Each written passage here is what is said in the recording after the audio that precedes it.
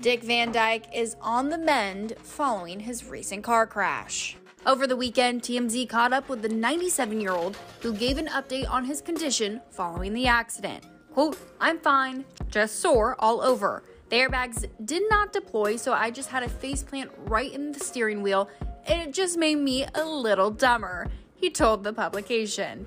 The Mary Poppins star later joked, quote, "I'm doing okay, I'm 97, all my friends are dead."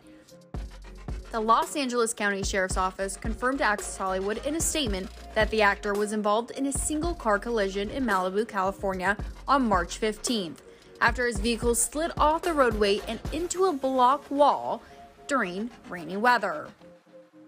Law enforcement additionally shared that the fire department evaluated Van Dyke at the scene and treated him for, quote, "moderate injuries."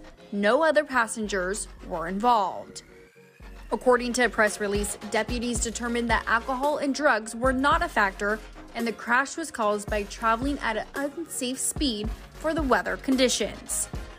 The incident comes just weeks after the actor wowed in The Masked Singer with his epic reveal on the reality competition.